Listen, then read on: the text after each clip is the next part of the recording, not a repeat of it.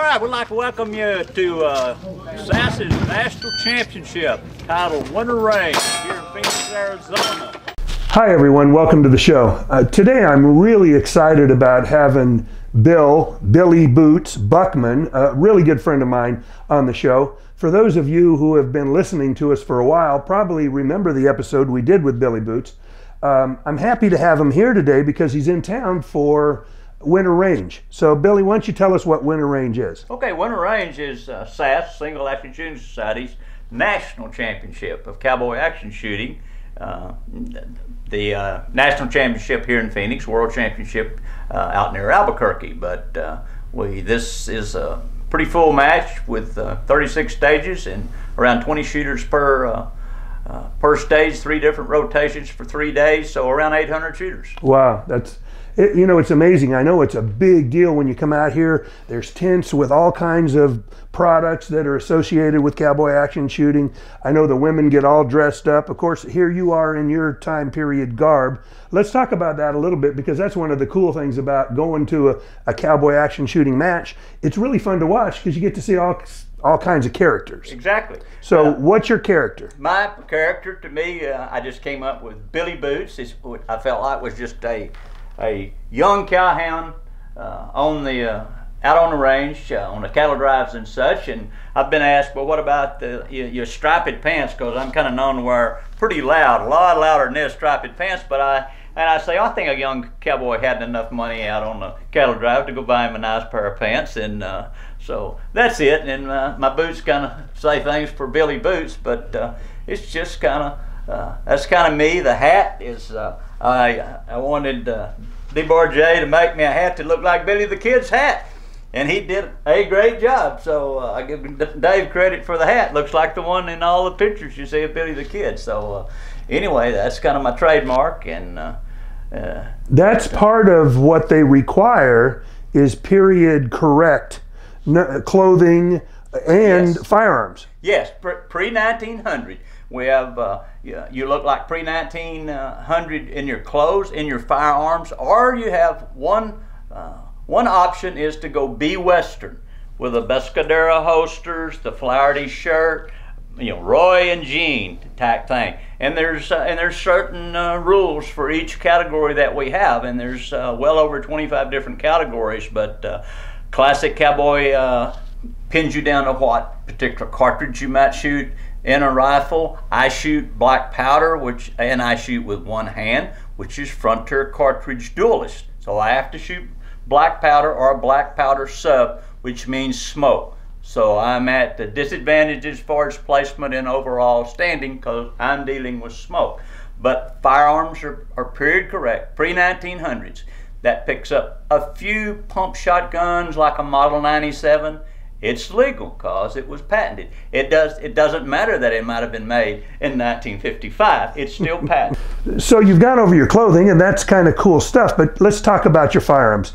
I see you got your pistols on. You have 2 of them. Okay. So does everybody shoot 2 pistols? Everyone will shoot 2 revolvers of some sort. The cap and ball, they have their own category called frontiersmen. So they'll shoot cap and ball. Most of us, I'll say, will shoot probably 38s, but you could shoot 45s, very, very popular, especially in classic cowboy. If you want 38-40s, you can shoot them, or 44-40.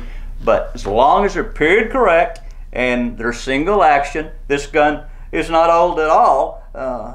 Patented really by Freedom Arms in 1997, but it's a clone of what a Colt looked like in the correct period.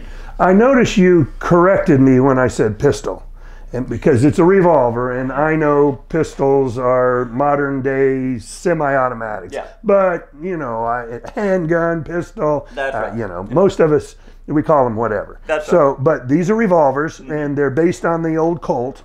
Based on the Colt design. Now your competition is different than some where you have to shoot with both hands.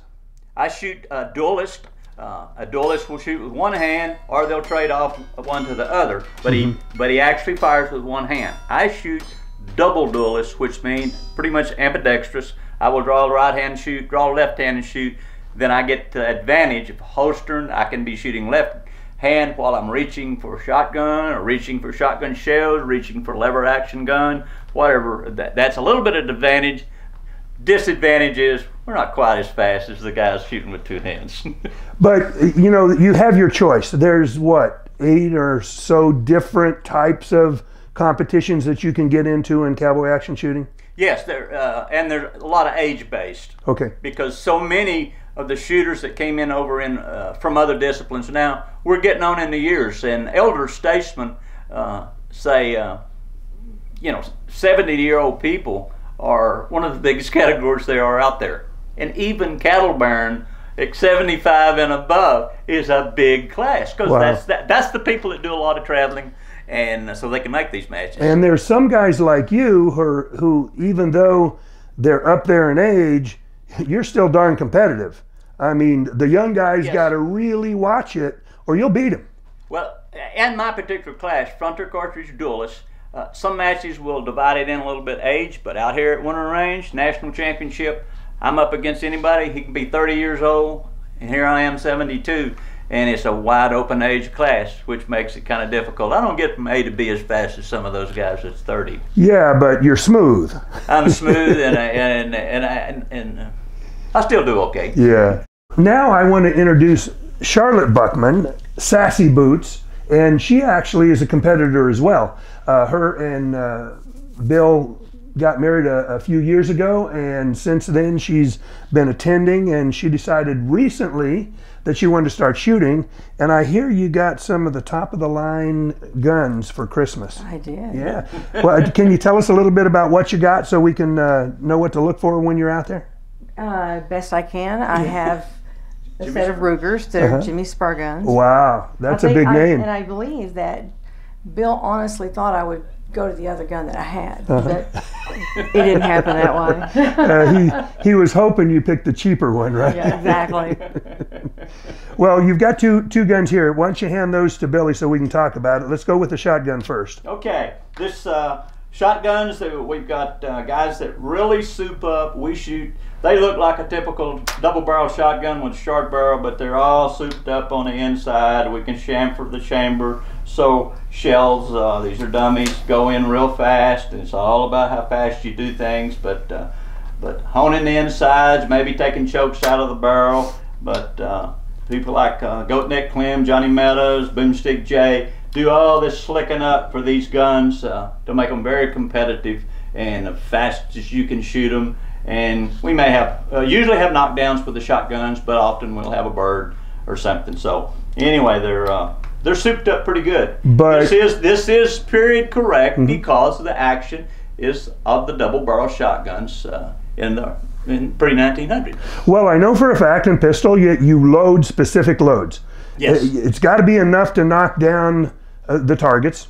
Yes. So you really are critical about how much powder and how powerful the load is, because you want to knock down the targets, but you don't want any more recoil than you absolutely have to deal with. Exactly. So now, my criteria in a black powder class is not velocity or knockdown or power factor. We have to make X amount of smoke, and we have a standard of smoke.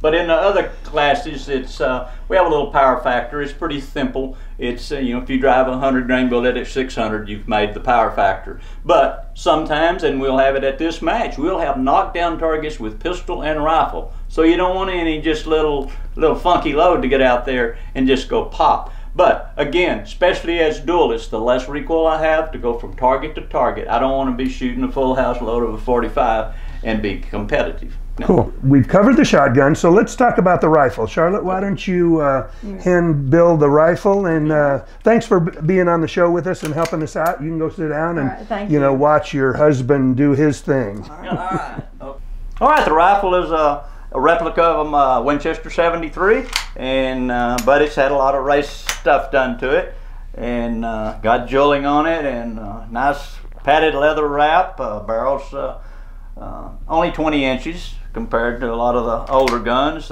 Carrier is lighter. This particular gun was Cowboys and Indians guns, but there's a lot of great gunsmiths out there. Cody Coninger, Boomstick J.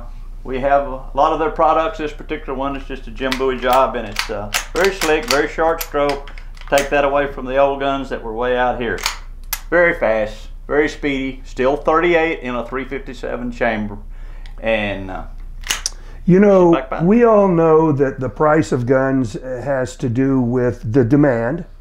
And there are a lot of cowboy action shooters. And so these guns aren't cheap. No. They're really fine workmanship. There's no question about the quality. But some would think they see a lever action gun and they remember those kids' BB guns and the replicas and the 22s, and they're thinking like $300. And that's probably not going to get you an appointment with one of these guys to build one of these guns. No. The gun itself, you can get $1,400–1,500 in a nice lever gun, but then you're going to put them another $500 or $600 probably in to make them really race ready if you want to be a real competitor.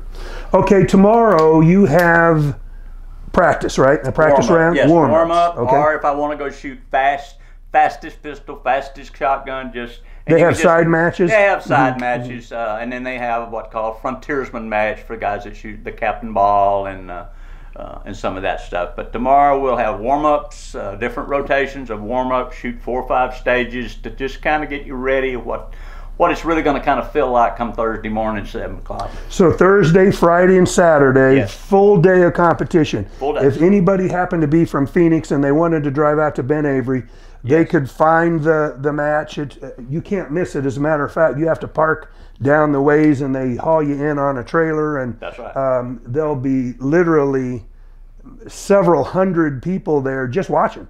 That's right. And lunches there. They have all kinds of stuff. So anyone who's in Phoenix that really wants to watch this, you know, this is going to probably be aired on Friday. So if you get out Friday afternoon or Saturday, you'll be able to see what cowboy action shooting is all about. Yes, mostly Friday and Saturday is general public day. There's lots of vendors. People can come out and buy things that they want to take home or give the grandkids or whatever. But a lot of vendors and a lot of shopping to be done, a lot of good food to have, and a lot of great shooters to watch shoot.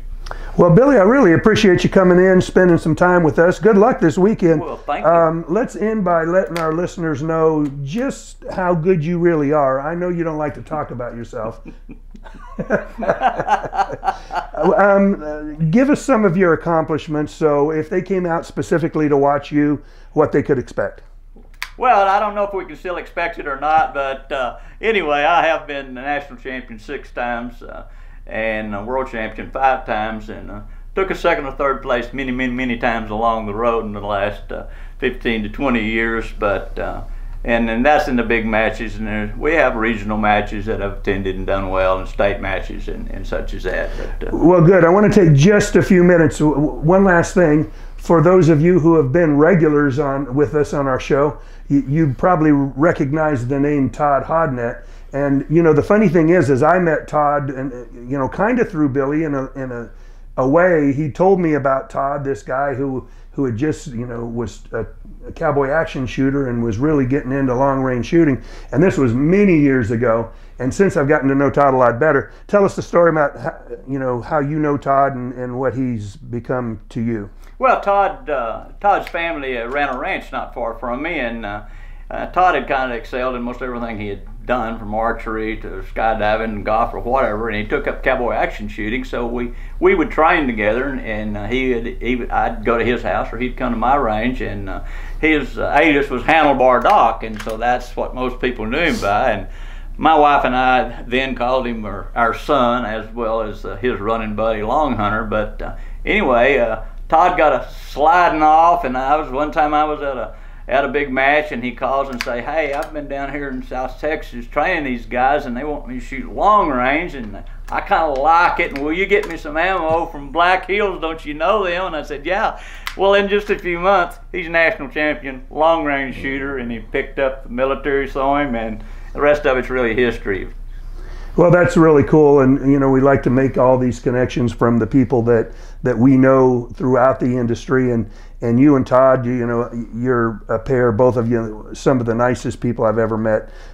Billy, thanks again for being with us. Good luck this weekend, and hope you tear them up. All right, thank you very much. Okay. I enjoyed being here. Thank you. Good deal.